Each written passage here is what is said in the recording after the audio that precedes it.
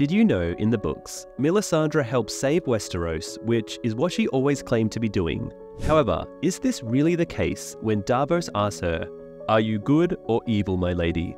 "Oh, good. I am a knight of sorts myself, sweet sir, a champion of light and life." But then at the same time, she is very indifferent to human suffering and mass death when she says, "These little wars are no more than a scuffle of children before what is to come. The one whose name may not be spoken is marshalling his power, Davos Seaworth. A power fell and evil and strong beyond measure. Soon comes the cold and the night that never ends, unless true men find the courage to fight it, men whose hearts are fire." So, in the books, it remains to be seen if Melisandre actually serves a good cause, or if she follows a god as equally cruel and malevolent as the Great Other or White Walkers. Anyway, subscribe for more.